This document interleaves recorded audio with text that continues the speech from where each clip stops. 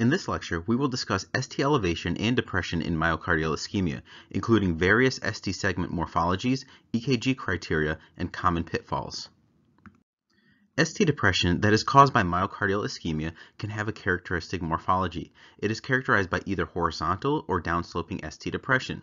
The horizontal ST depression is considered more specific than the downsloping ST depression. So if you look here, we can see that the ST segment is depressed. Remember here, imagine we have a P wave here.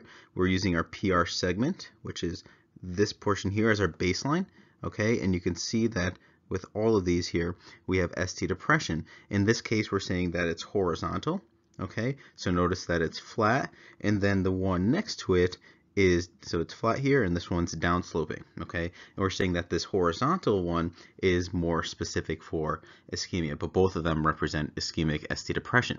Now, recent guidelines define ischemic ST depression as new horizontal or downsloping ST depression greater than or equal to 0.5 millimeters in at least two anatomically contiguous leads. For example, leads 2, 3, and AVF are all inferior leads, so you would need to have at least two of these three inferior leads, okay, for it to be considered ischemic ST depression, okay? You can also have leads 1 and AVL, right, are high lateral or lateral leads that may suggest it, okay? So it's horizontal or downsloping ST depression of 0.5 millimeters in at least two anatomically contiguous leads, okay, that they're close to each other. So again, we'd want at least 0.5 millimeters of depression in that case.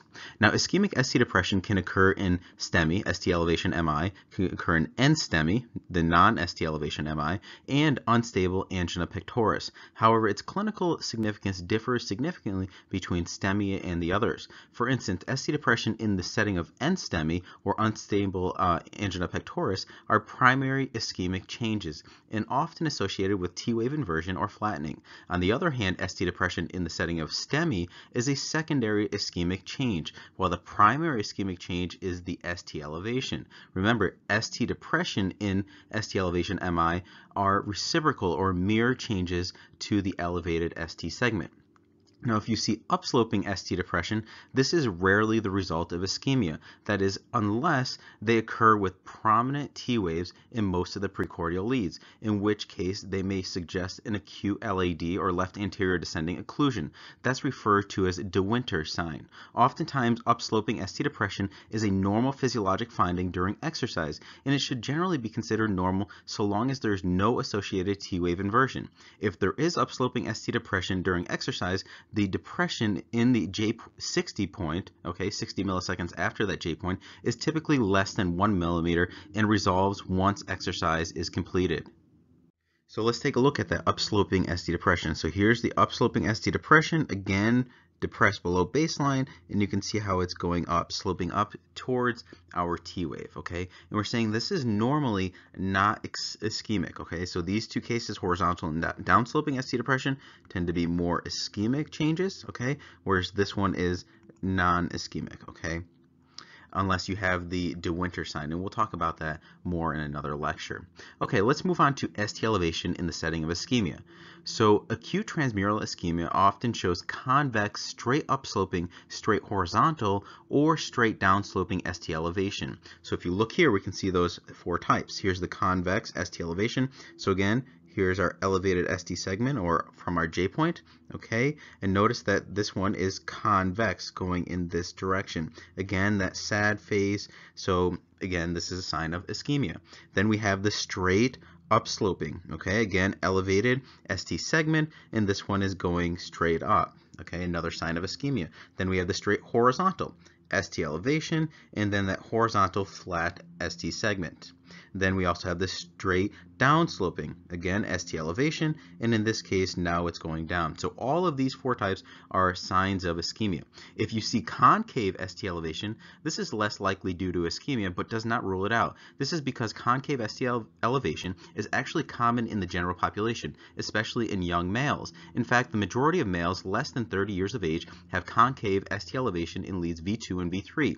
These benign concave ST elevations also have greater distance between the J point and the T wave apex. Furthermore, concave ST elevation may be seen more prominently, or may be more prominent when we have these tall T waves, such as in hyperkalemia, early repolarization, or early phases of ischemia. Just remember that concave ST elevation is atypical of ischemia, but does not rule it out.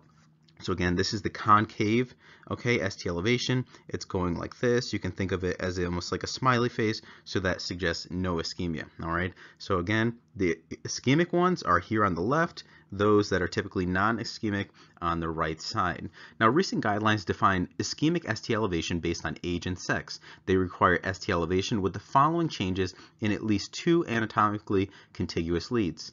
In men 40 years of age and older, ischemic ST elevation is considered greater than or equal to 2 millimeters in leads V2 and V3, and greater than or equal to 1 millimeter in all the other leads. In men less than 40 years of age, ischemic ST elevation is considered greater than or equal to 2.5 millimeter in leads V2 and V3, and greater than or equal to 1 millimeter in all the other leads.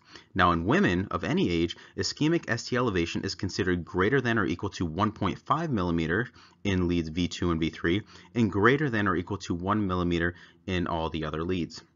Now, in terms of leads V3R and V4R, okay, these are the right-sided precordial leads, okay, if we put them on the right side of the chest.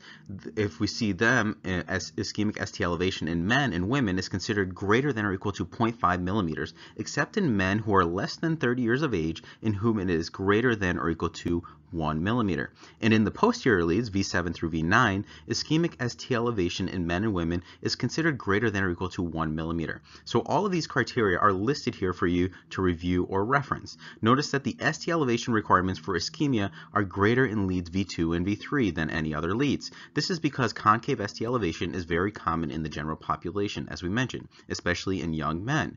You should also note that ST elevation in ischemia is a dynamic process in which the ST elevation may not fulfill the criteria initially, although within minutes the ST elevation may reach ischemic limits. Therefore, connecting the patient to a continuous monitor in order to detect such changes is really helpful.